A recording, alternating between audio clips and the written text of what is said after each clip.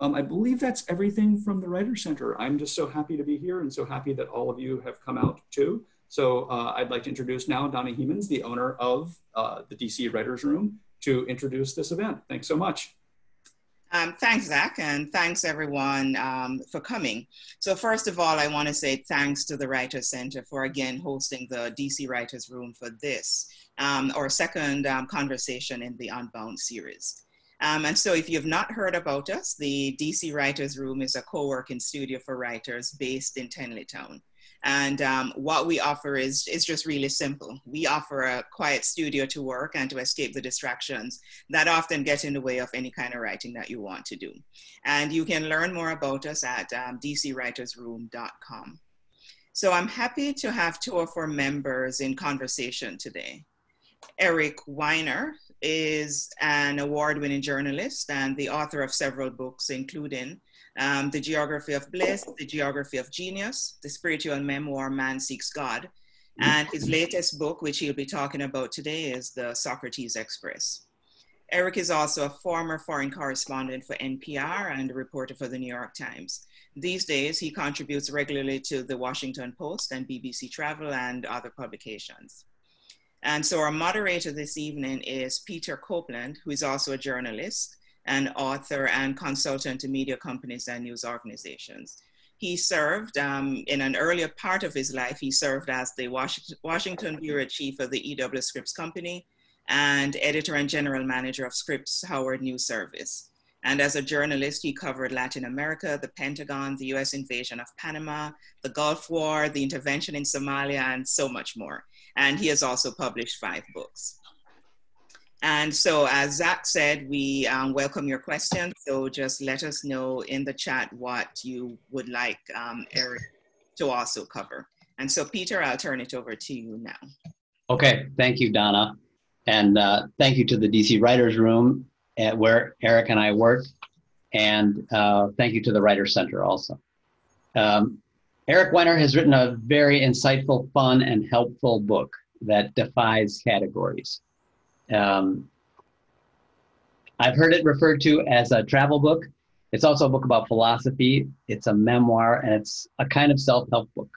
My own copy, which I have here, is very well marked with thoughts from the great philosophers he covers, and also with a lot of insights from Eric himself.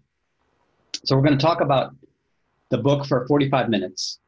First, we're going to talk about the book and writing, then the philosophies that are discussed in the book, and then how writers and artists can use philosophy in our own lives and our work. And then at the end, we're going to do a lightning round. This is the first time I've ever tried this, where we're going to pit some of our problems, our life problems, against philosophy's answers and Eric's talent. So here we go.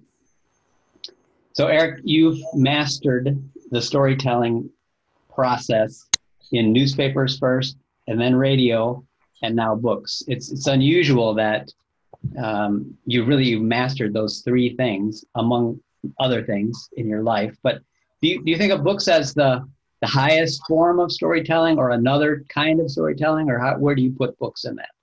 I'm going to put it at the top, if I can do that.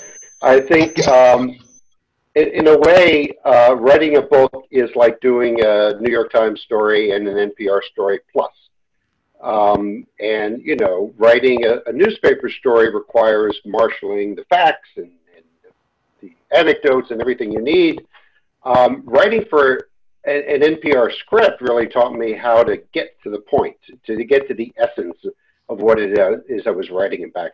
Because when you're listening to the radio, unlike reading a book, you can't flip back and see what was just said. So that actually made me write for the ear, learn how to write for the ear. But a book is still, I think, the best technology, and it is a technology. Even a hardbound book is a piece of technology. And the best format we still have for going into some depth into a subject. And a book can skim on the surface or can dive deep into, you know, John McPhee wrote a book about oranges called Oranges, I think. You know, there's a book about the history of the pencil. A book can be anything and everything. So I'm going to give the book the highest, on my hierarchy of artistic endeavors, I'll put the book at the top. Okay. I'm guessing that there are a fair number of writers that are on the call, so I'm going to ask a couple of book questions. You structured it around train travel, and you could have done anything in a philosophy book. Why did you pick train travel? Because I like trains and I like travel. And I really like train travel. I'm a place person. You know, when I think of an idea, I don't think of a who or what. I think of a where first. I need to have a where. I need to have a place. And you need to get to places. And you can get to places on a bus or an airplane, but I cannot think on a bus and I cannot think on an airplane. And I defy anyone to actually think in those two modes of transport. But there's something about trains that's just conducive to contemplation and thought.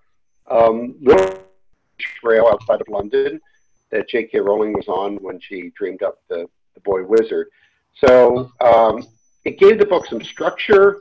It gave me literally a vehicle to go from point A to point B, and it just lends itself to contemplation. And one of the fun things that you did is there are really two characters in the book, besides the philosophers, you and your daughter. And my dog. Don't forget that my dog makes a cameo appearance. Right. He would be insulted if he was like that. But you're right. My daughter gets full-fledged supporting character in the book. And is she okay with that? Define okay. She still lives at home? She's 15 years old now. She was 13 at the time. And it's funny, when she was 13, I said, so you're going to be in my book? She's like, yeah, book, whatever. And then now she's 15 when the book comes out, and she realizes that her friends read books and that she's in it. And even the Washington Post review made mention of her. So I'll be honest, she's a little peeved and she's a little honored. I'm not sure where the balance is. But yeah, she was my foil, the one who brought me down to earth. I mean, Socrates thought that philosophy should be practiced in the buddy system, that you need someone to keep you on track, and that's her role. It's nice. I think it's nice how you did it. Thank you. Do you, when you write a book, do you have a target person in mind? Is it? Yes, the target person is me, basically. I don't believe in writing for the reader. I think that sort of philosophy may work in sales if you're working at a grocery store and you need packaging that targets the consumer, whatever it is. I think every writer writes for themselves first and foremost, but being a human being and a sentient being like others, if we write for ourselves, we are writing for others at the same time. So I will say who my target audience is not, which is professional philosophers. This is not a book for professors of philosophy, although I've heard from some who, bless them, say good job, which is high praise.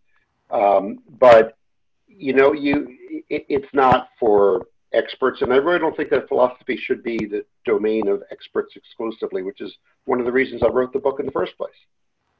I think it's encouraging, though, that for those of us that are trying to write books, that you stayed true to what you wanted to do and you're commercially successful. I checked this morning and you're #1 in Amazon. It seems like the book is doing great, so congratulations. Well, not #1 for all books. No, I didn't say that. Okay. You're on the Amazon bestseller list for philosophy books. So correct. All right. Thank you. Yeah. And I'll take it. And I do believe that you, I talked about not writing for the reader, and you shouldn't write for you shouldn't write for your publisher. Well, you write for your publisher, but you shouldn't. You should stay true to your vision for the book, and hopefully the sales will come along as well. I think of you as a reporter in a way, in that you went out to see the philosophers. You didn't stay home and read the books. You went out to where they lived. Have you thought about writing fiction ever, or do you think your future books will be nonfiction also? I think there'll be nonfiction, mainly because of my indecisiveness, and maybe the fiction writers will have an answer to this, but If I'm on a train in, somewhere in Switzerland, the Alps look a certain way, and the conductor's wearing either a brown or a green pair of pants. But if I could describe the Alps anyway, and the conductor's pants in any color, I think I would get lost in indecisiveness. So I find that this sort of creative nonfiction is sort of the best of both worlds. You have a set of facts and observations that sort of guide you along, like a train on the tracks, if you will. But along the way, you're free to have flights of fancy about what those observations mean. And for me, that's the sweet spot. You never know, never say never, but for now, I think that's my genre. Okay. All right, so I want to switch a little bit into philosophy itself and the philosophers that you talked about. I don't know anything about philosophy. I'm guessing most of the people that pick up the book, they know a little bit, not much. Tell us, is philosophy like religion, or how is it different? Philosophy is more like, ironically, writing fiction, in a way. We're just talking about that. What I mean by that is,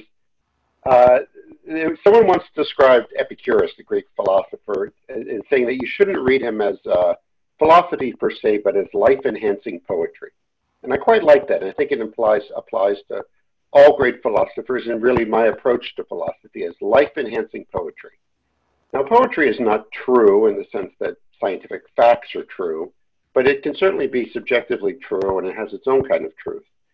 And philosophy for me is the same way. Just after you put down a good book of poetry or a good novel, it stays with you for a while. And it's like wearing a pair of glasses. You see the world in a certain way. So too with philosophy. After reading a good piece of philosophy or pondering it, or doing philosophy yourself, ideally, you see the world a bit differently. It is a life-enhancing poetry. That's my approach to philosophy. I think it's in line with what the ancient Greeks had in mind in the beginning.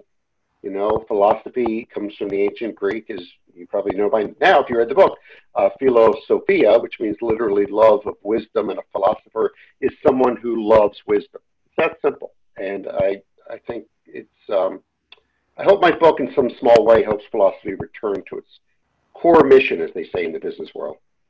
But I like also the enhancing part of it, that there is an element of self-help and self-knowledge, self-improvement in at least in the philosophies that you talked about. Yes, and I think that's, again, how it started. It was, if you joined Plato's Academy or Aristotle's school, the Peripatetic school, or Epicurus's crazy commune garden, you were signing up for a full-on life improvement session. It would be like going to, I would say, like a rehab spa, or going to it was sort of everything rolled into one. It was physical exercise. It was learning about nature and about science, but it was primarily about how to live a good life with a capital G. How to live a richer, more meaningful life. And if that's self-help, great. That's how it began. And and I don't think I'm inventing anything entirely new with philosophy. I'm, again, trying to return it to where it started. So just for those of you that have not had a chance to read Socrates Express yet, Eric takes, available wherever books are sold. Yeah. He takes 14 philosophers, and they're mostly European, but there's one from China, one from Japan, one from India, 3 women in the group. How many did you have when you first sat down with the notebook and made a list? Many more. I had dozens and dozens. And if you Google philosopher, you'll get hundreds or thousands of names. So I narrowed it down. There were 15 actually when I started writing and doing the research, but one met with an unfortunate demise and did not make the cut. I can tell you that was Kierkegaard, the Danish philosopher, was in there, even went to Copenhagen, but he wasn't working for me. Yeah. And I think you should always leave something on the cutting room floor, or in this case, someone on the cutting room floor. And, every book is personal. Every book is incomplete. You know, they say a piece of writing is never finished, only abandoned. So these are philosophers who spoke to me. These are people I wanted to hang with, right? I had to spend many, many months with each one of them, reading them, learning about them, visiting where they were born, and I had to like them. And I can say, without exception, I like each and every one of them, not equally, you know. Do you have a but favorite? I like. Well, that's like asking for your favorite child. But I would say two that speak to me the most, and I've really only just come to realize this in talking about the book. I didn't realize it necessarily when I wrote it. Are Gandhi, who I've studied for a lifetime and who I'm very fond of, and Montaigne, Michel de Montaigne, who's the last chapter in the book, How to Die Like Montaigne, because I just think he was, you know, the French essayist who invented the genre of essays in the 16th century. And I found him just relatable because he wrote about everything. He wrote about thumbs, and he wrote about war, and he wrote about cannibals, and he wrote about loving and everything. And, you know, the essays are long, a good, 800 pages. And as he goes along, he sort of builds up his confidence in his own voice. So he starts off a bit hesitant and builds it up. And over the arc of my career, I started out as a just the facts journalist and have increasingly grown confident in my own voice. So I probably Montaigne's the philosopher I'd most want to have a beer with. Gandhi too, but he didn't drink, so that wouldn't work. And do you think that your choice, if you had been a 25-year-old man, would have been different? That's a good question. Wow. Unfortunately, when I was a 25-year-old man, I wasn't thinking about these questions. I don't know. I honestly don't know. I wish, I had started earlier in the readings and on the philosophy. I don't know. The book is organized in 3 sections, dawn, noon, and dusk. Representing the arc of a day and the arc of a lifetime. So there are questions that are more relevant to a 25-year-old than a 75-year-old. Some quite obvious, like how to grow old, which is in there in the book, but also how to have no regrets, how to cope with setbacks and hardship. 25-year-olds aren't really thinking usually about hardships and setbacks. But that's the beauty of philosophy, is there's a different school and a different vision for each stage of life, for each kind of person. You can mix and match in a way that you can't really with religion without getting into trouble, at least with some of them. So when we were reporters, we were looking for facts. You set out looking for something deeper, I think. You talk about the difference between knowledge and wisdom. Yes, we confuse them. We actually confuse information and knowledge and wisdom. Right. But let's say knowledge and wisdom. I mean, this contraption here is an iPhone. Right? It has lots of information, and it probably has lots of knowledge. I could go into Wikipedia or any number of sites and find information, knowledge about everything from ancient Egyptians to theoretical physics. But it doesn't have any wisdom. I've tried. Siri is knowledgeable. Siri is not wise. I mean, you can ask Siri, where's the best burrito in Silver Spring, and she can tell you which one gets the most reviews. But if you say, okay, I'm eating this burrito, how can I derive the most pleasure from it? She's really going to be at a loss there. There's a pithy little quote from a Brit, of course, named Miles Kington. He was a journalist and a musician. He said, knowledge is knowing that the tomato is a fruit. Wisdom is not putting it in a fruit salad, which is a little cute, but also true. Knowledge is a what? It's an accumulation. It's like something you possess. While wisdom is a how. It's something you do. So wisdom it's not on a continuum. I really think it's different. It's not like you get more and more and more knowledgeable and then ultimately you become wise. I mean, you probably met people who know a lot but really aren't wise. And in fact, knowledge can get in the way, and you can know too much and it can trip you up. And that was really how Socrates began, with that really kind of at the time and still a bit of a thunderbolt observation that we don't know what we don't know. One of the other things that Well, that I mentioned about how you went out and reported the story. One of the fun things in the book is your visit to Stoic camp. Can you talk about that? Well, Stoic camp, need I say more? If you're a writer and you're writing about philosophy, you see the word Stoic camp, which I saw in this little ad somewhere, a black and white ad, come to Stoic camp in Wyoming and achieve tranquility. The Stoics have a phrase to live in accord with nature, so I thought that made sense.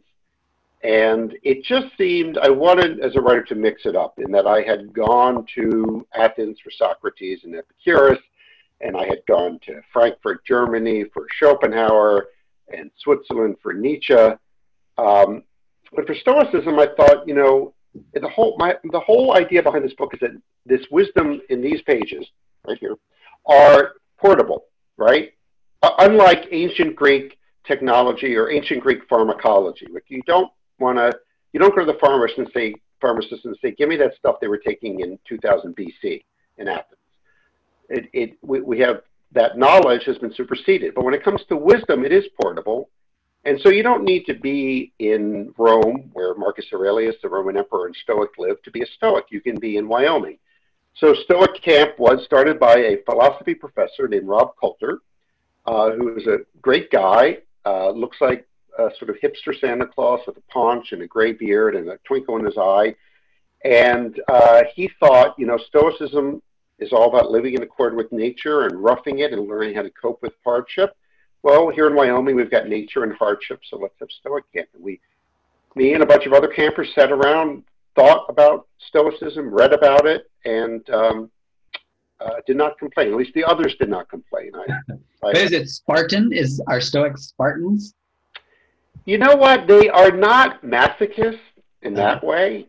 They do believe in voluntary deprivation, they call it, as opposed to involuntary deprivation that most writers practice. But voluntary deprivation is occasionally, and this is started by Seneca, who was the richest man in Rome and probably the richest man in the world at the time. He thought every once in a while you should go without something. Like if it's the summer, you have an air-conditioned car, for a day or two, turn the air conditioning off and sweat and have your skin stick to the seat. So you remember, A, you remember appreciate the air conditioning, and B, when your air conditioning dies and you don't have it anymore, you'll be prepared for it. So they're not masochists, but they do believe, boy, this is tough to sum up in a nutshell here, but in a nutshell, they think that we have much more control over how we react to deprivation and adversity than we think we do. And, that's, as you can imagine, Stoicism is particularly helpful philosophy. It has been for me for the past 6 months. Okay, so let's talk about the writing process and the artistic process, the creative process, and philosophy. What can a writer or an artist gain from studying philosophy? Oh boy, I think that doing philosophy and doing writing are actually similar in a lot of ways. When you're writing in the groove, you are thinking, right? It's not, some people, non-writers, think you think out all your ideas and then you put them down on the page. And as you know, it doesn't work that way. There's sort of both are happening simultaneously. As you're writing, you're thinking. As you're thinking, you're writing. And philosophy, unlike other fields, is not just a recitation of memorized facts or bodies of knowledge. It's a process like writing. It sort of unfolds as you do it. Like I'm talking to you now, and I have not really contemplated this question, but I am now, and in real time I'm sort of thinking it through, and you might come back and ask another question, and we'd be engaged in a back and forth. And I think good writers also sort of do that with themselves. They sort of have a conversation with themselves as they write. And good philosophy is also a conversation with yourself. I think, so again, the book, and you can see my copy is marked up because I was looking for those bits of wisdom that I could then underline and then take. But you talk in the book about how you can't have another person's insight. That Right. I use just colorful descriptions like wearing someone else's underwear. Yeah, it's just icky, doesn't fit. It's wrong. This is wrong. Yeah, no, and that is something I wrestle with because I do read these philosophers, so I would say, borrowing or using their ideas. I would say digesting their ideas, right? So then it becomes part of you. That's the idea. It's not that you ignore all this great wisdom out there, but you have to internalize it. And even back in the 19th century, Schopenhauer basically predicted the rise of the internet age and social media by warning people to put down the book every once in a while and just be with their own thoughts. And if you could just look it up in a book, he said, that's not nearly as good as thinking it through yourself. And now, of course, we don't have to look it up in books. We can Google it or Siri it. And I'm sure Schopenhauer, if you were to pop into the year 2020, well, he would probably say, I chose the wrong year. But then he would probably say, they're doing the same thing I warned about, only times 1,000. And so talk about how does that relate to originality, to So there was a great historian whose name is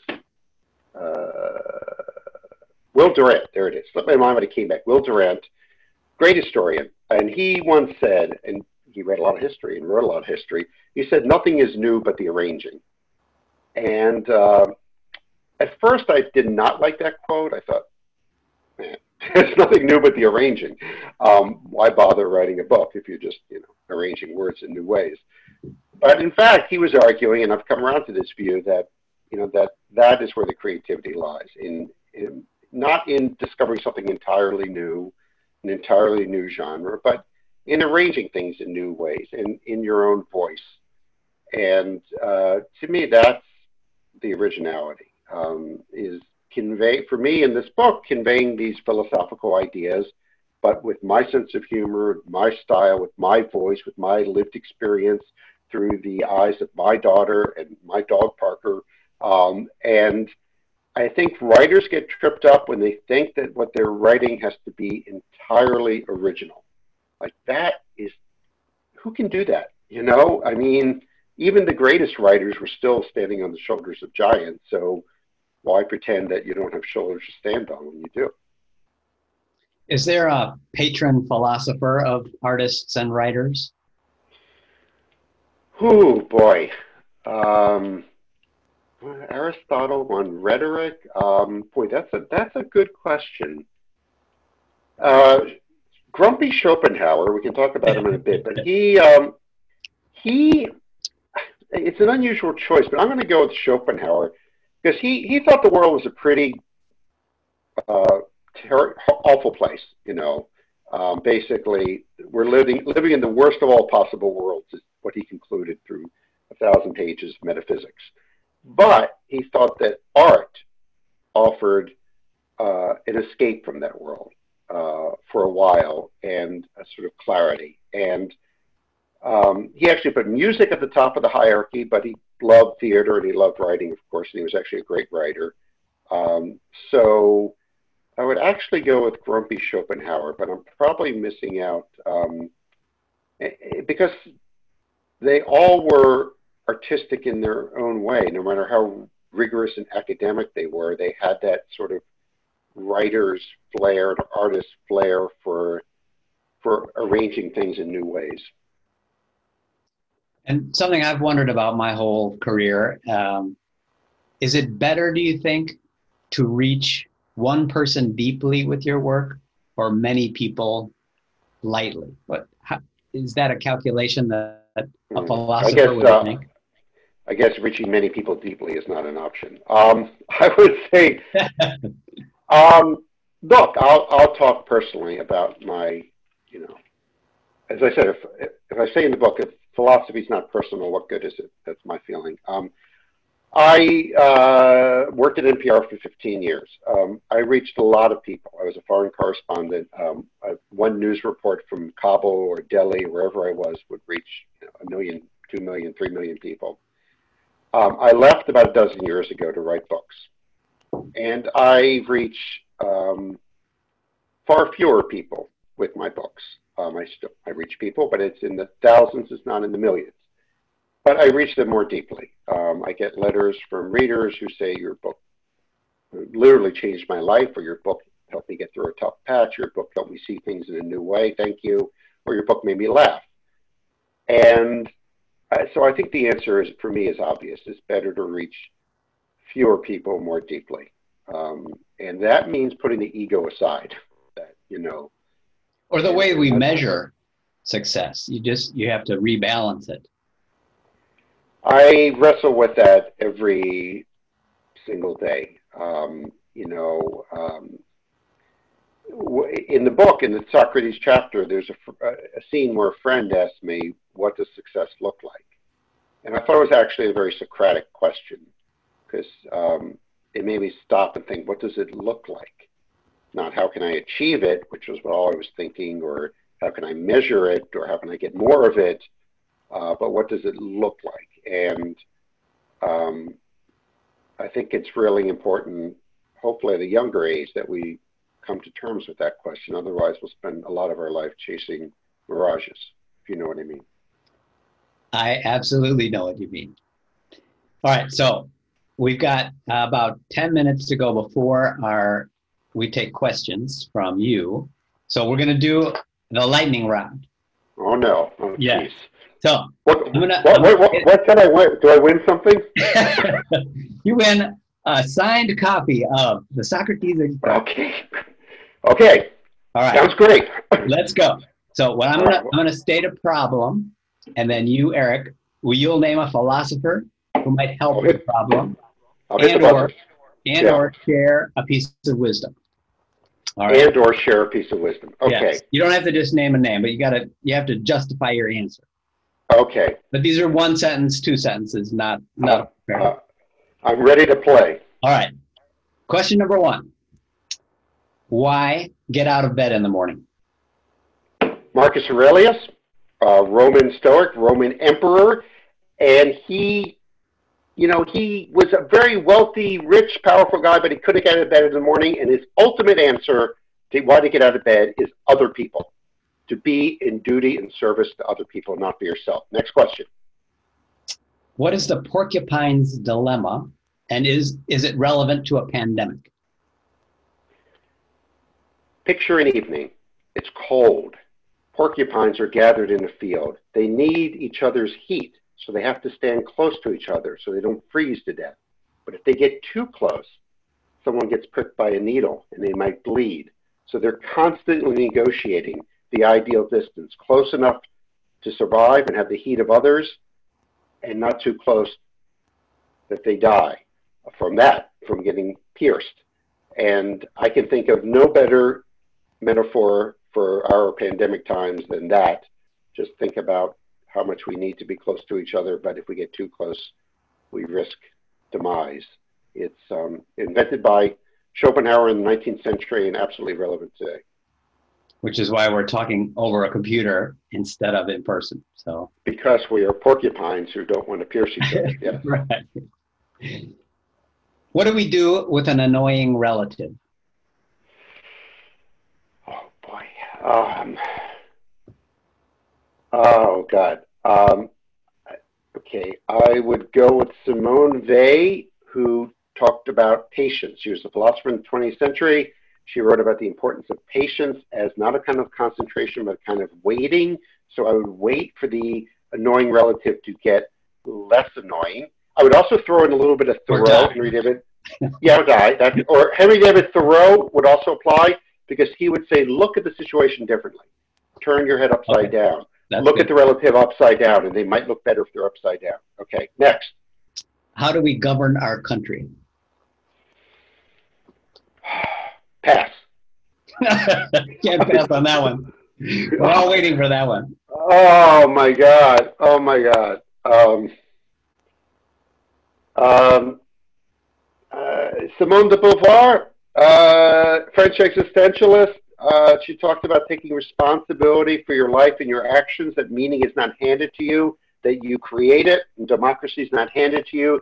You must create it, that we are the sum of our actions, and it's, you can think about voting all you want, but if you don't go out and do it, projects, she called them projects, then you're not, you're acting in bad faith, as the existentialist said. So Simone de Beauvoir.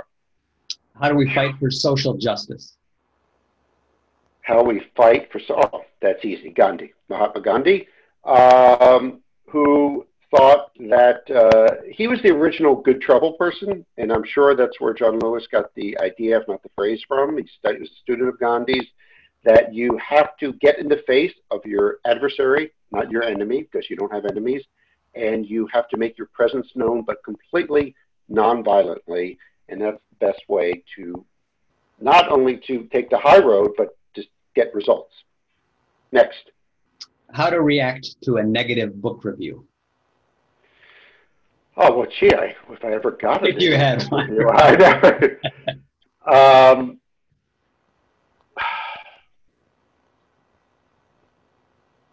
I'm going to go back to Gandhi, who said that never let somebody else walk through your mind with their dirty feet. That's great. So, and he said, and again, this is a paraphrase here, that nobody can harm you without your permission. So I would tell that reviewer they cannot harm me without my permission. I love that you talked about Gandhi as a fighter, that we tend to think of him as passive, I guess, but you talk about that's a way of fighting. And he hated the term passive and passive resistance, and he hated cowardice. And, he was an in-your-face, good trouble kind of guy. Best philosopher for a young person?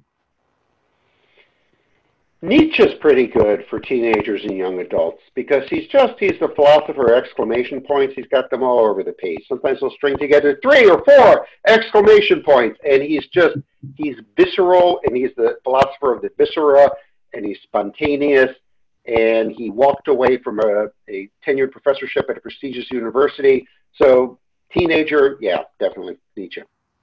Is there a Mars and Venus philosophy? Do women and men need different philosophers? No. Next question. What is happiness? Happiness is something, says the guy who wrote a book about happiness. Happiness is not something you should pursue. Happiness is a byproduct for a life lived well. The English philosopher John Stuart Mill said that happiness should be approached sideways like a crab. And increasingly, I believe that to be true. That is, and in fact, that happiness is not enough. That it is really a rich, meaningful life, a wise life that we want, and not a happy one. And that's why I find philosophy actually so much more useful than a lot of the pop psychology out there. Is an absence of pain enough? You're channeling Epicurus, who said yes, an absence of pain was really all that mattered. I don't know. And by the way, it's good to say I don't know if you're a philosopher. I'm trying that one on. I'm coming around to it, that happiness is not a presence of anything, but merely an absence of suffering and absence of pain. Because increasingly when people ask me what I want out of life, my response is not a brand new Tesla or whatever, but it's peace of mind. And that is, absence of pain. Not a small thing. No, not. Who is the philosopher of Hallmark cards and Hollywood tearjerkers? That would be Jean-Jacques Rousseau, the philosopher of the heart, who was always in touch with his beating, palpitating, violent heart. He was the philosopher of feeling at a time in the 18th century, in the age of reason, when that was not the thing to do.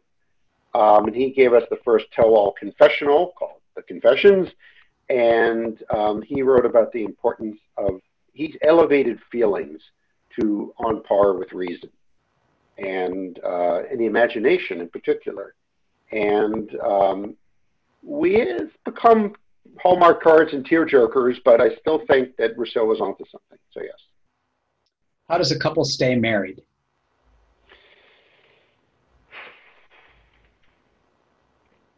Going back to Gandhi, by fighting regularly and fighting well. No, seriously, and fighting well. I mean, Gandhi would not trust a couple that never fights. He would say that something's wrong. Gandhi thought that fighting constructively and productively would be crucial for a relationship. And there are all kinds of disputes are natural, and in fact, Gandhi would say it's good that they're coming out. It's a way of finding the truth together. So yes, fighting constructively and non-violently too. Right. Okay. What is the most philosophical movie ever made? Groundhog Day by a mile, absolutely. Most philosophical work of fiction, possibly too. I love that movie. Read the book. Why I love it, but it's Nietzsche's eternal recurrence for the big screen. Yes. Why do we create? You're asking some really tough questions. This is the lightning round. Yeah, I know. You're Lauren. I'm being struck by lightning. Where's the thunder? We create in order to transform suffering. Yeah. All right, 3 more. And then Donna's going to go to the harder questions from the audience. Oh, boy. All right, 3 more. How do we raise our children?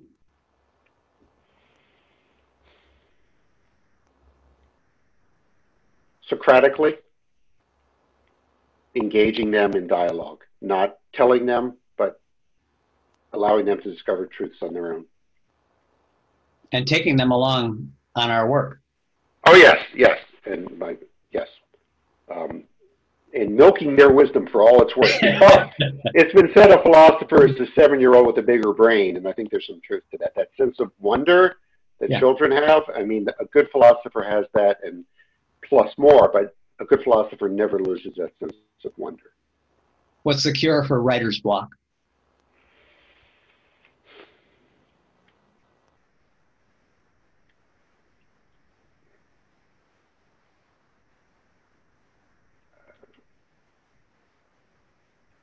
Taking your internal editor out in the backyard and shooting him or her, and making it look like an accident. Yeah. And who's a philosopher for that? Oh, they all are. Let's go with Socrates. He never wrote a word. Okay, but we're talking about him, and he's on the cover of my book and many other books, in fact, too. Socrates didn't trust the written word. Plato really, but through the voice of Socrates, he thought that we do best through oral storytelling, and that the written word our memory would deteriorate.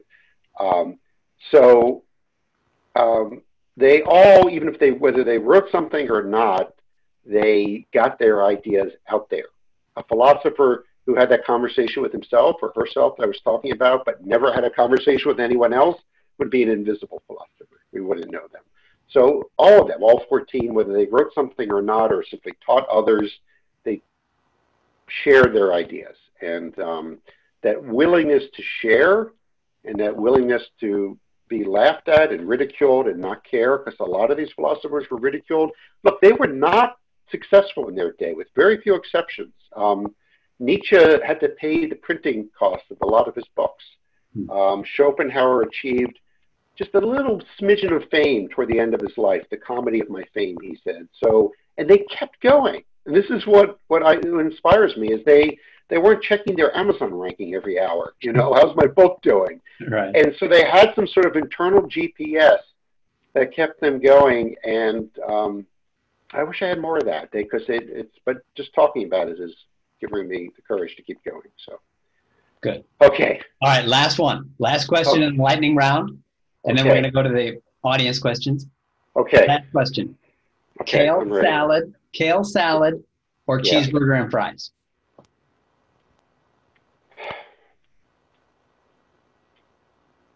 I'm going to say cheeseburger and fries, even though I'm a fishitarian, pescatarian.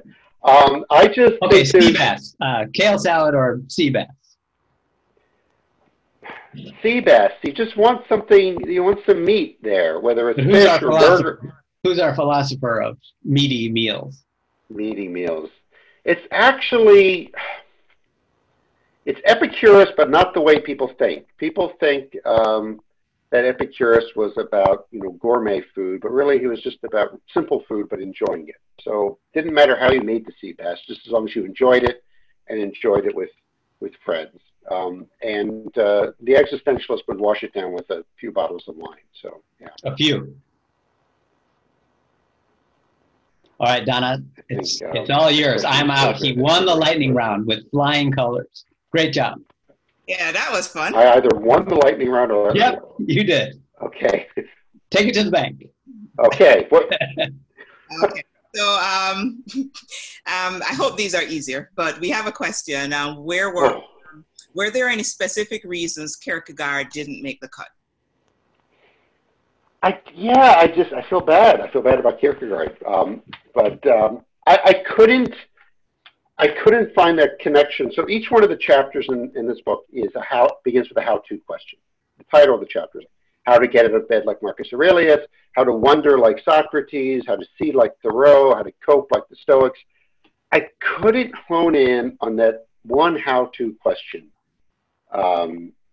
like Kierkegaard did. It might have been how to have a leap of faith, and he coined the phrase leap of faith, but it just wasn't speaking to me, and I wanted to stay true to the book, which is, it's got to be working for me, and you have to be willing to leave something behind that's not coming together. So, yeah. Okay. And Pamela says she loves the way you explain things, and she wants you to explain the difference in ethics versus morals. And if you, who would you recommend reading to better understand both ethics and morals? Wow.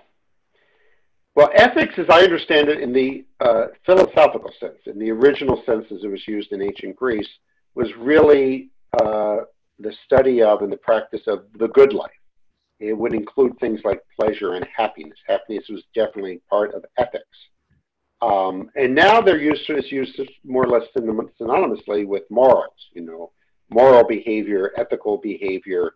We think of them as almost the same, although ethical behavior is a little more societal and moral is a little more internal. The kind of philosophy I write about is actually ethics, but it's ethics in the original sense. I write very little about morality of, the trolley problem would probably be the best example of moral philosophy. That famous problem, if you've watched the show The Good Place, about this too, is there's a trolley coming down to you. It's going to kill 5 people. You can redirect it to kill just one person, and what do you do? That's basically it. That's moral philosophy. A contemporary philosopher who's good on both ethics and morals is Peter Singer, who you may have heard of, who comes to mind. Martha Nussbaum is another excellent contemporary philosopher. The reason you may not know these names is not that they're not brilliant, it's just that we don't hold philosophy in the same regard that the ancient Greeks and even the Romans did. But those would be two writers I would start with. Other questions? Okay, sure. So this one is, with our heightened climate of racism, sexism, and any other isms where injustice exists, can philosophy provide any insight or understanding? Yes, in the sense that at the root of philosophy, and this is Socrates' idea, is questioning assumptions. Socrates thought all these people in Athens, they have all these assumptions, they don't even know they have them.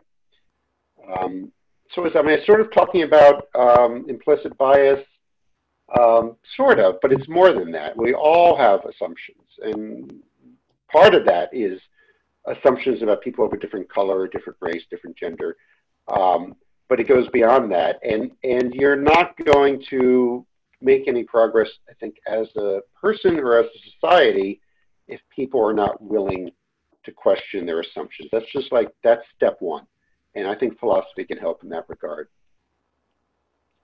Okay.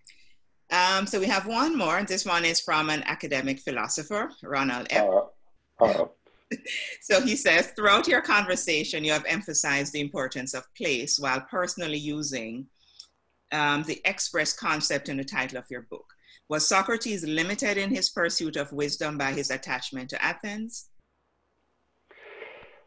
Oh, it's a good question. He was attached to Athens. He loved the city. He died in the city. Yeah, we're all limited by place, and by place I mean culture. So my theory about culture is it's like a goldfish being in a fishbowl. The goldfish doesn't know it's in the fishbowl unless you take it out, and then it sees, oh, that's the fishbowl, I was in there, and then it re-enters the fishbowl and sees it new.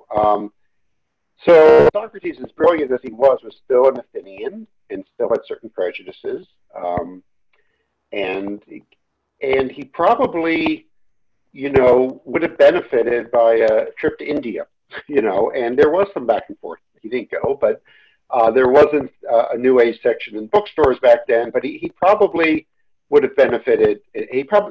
Long way of answering the question is yes, he was somewhat limited by being in that one place. He was not a traveler. Okay, we have another one. As a Heraclitean, I wonder if you can talk about the pre-Socratics.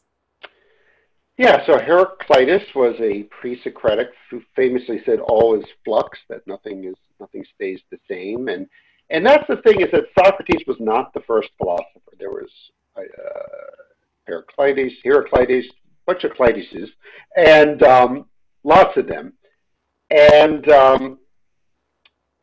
so why do we even talk about pre-Socratics? I mean, that would be like people 1,000 years from now saying there were the Peter philosophers and the pre-Peters, whoever came before Peter Copeland.